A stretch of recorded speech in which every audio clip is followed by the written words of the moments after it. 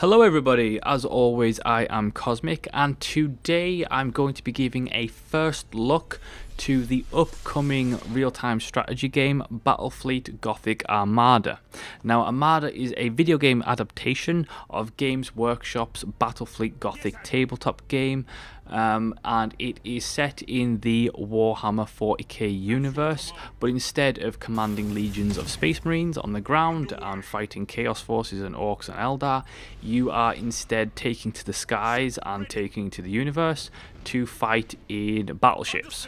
Now, the game is being developed on the Unreal 4 engine by Tindalos Interactive, who also developed the real-time strategy game Ethereum that I reviewed last year, and it was published by Focused Home Interactive. So before we go any further, the game is currently in beta and it is only showcasing the multiplayer so far, so everything that you see here may be subject to change come the final release. Now, I'm not going to be talking about the single player because one, there isn't any, and what there is just a prologue for you to get the basics of the game, and to be honest, I want to leave out the single player for my full review when it arrives, and I want to just simply focus on the mechanics of the game in this first look and talk a little bit about the multiplayer. Now, it should be said before you go ahead and buy this, you need to know what kind of real-time strategy game it is, and to be honest, it's a real-time strategy slash real-time tactics game, simply because it doesn't have certain traditional elements of real-time strategy. It doesn't have base building or anything, or resource management or anything like that. There is progression. You upgrade your ships, you can get new ships and do all kinds of things with them, which I'll be talking about more in my review, but needless to say, there is a good amount of progression in the game, but there isn't the traditional base building elements of a real-time strategy. Now, the pacing of the game is also important because this is slow. The battles are slow. You are in space. You are not, this isn't StarCraft where everything's really fast-paced or anything like that.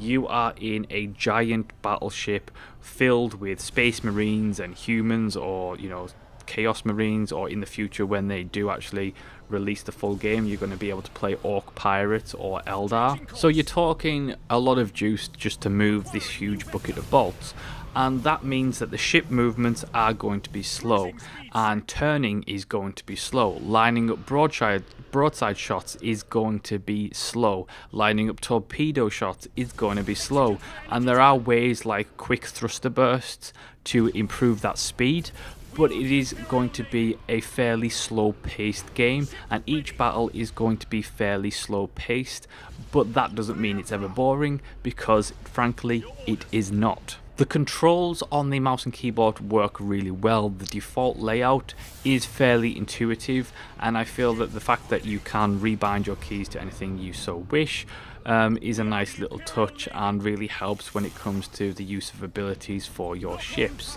The game's UI does have its issues. I think that some of it's a little bit too small, and while it is a little bit pleasing aesthetically because it's Warhammer 40,000, I found elements of the UI to be too small.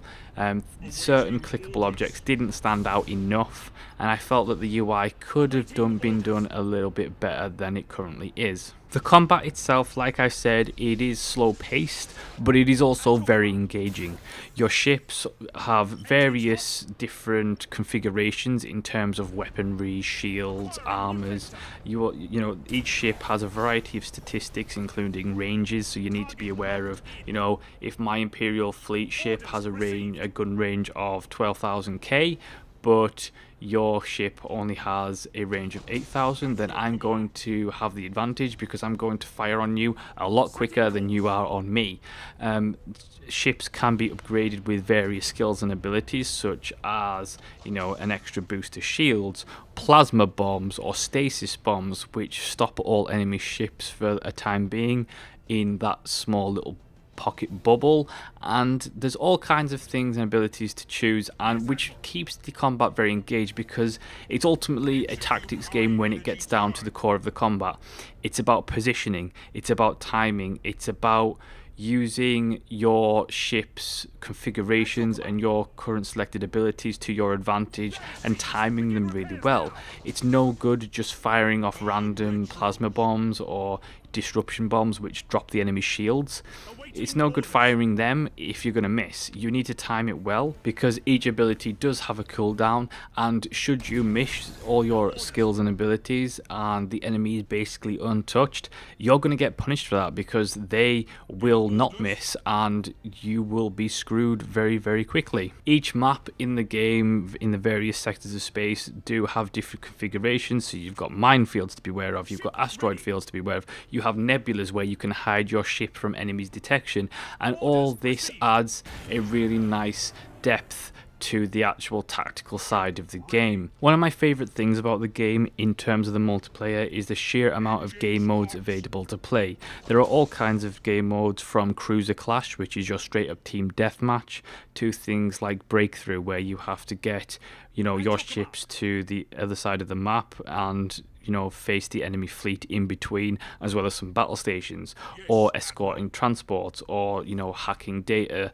or planetary assaults. There's all kinds of different game modes, and more game modes get unlocked as you go through the progression. In terms of the progression, specifically multiplayer speaking, you have everything that the single player has in terms of the ability to customize your ships with the different skills and weapons and upgrade your various things in your ship, but you also have the multiplayer progression in which your created admiral will level up. Each time you will gain renown, and renown is used for upgrading your ships as well as purchasing new ones. And as you gain in renown levels and as you gain in experience levels, you will be able to not only unlock better ships, so, you know, you'll start off with light cruisers, then you'll go to cruisers, then you'll go to battle cruisers, then you'll go to etc, etc, etc.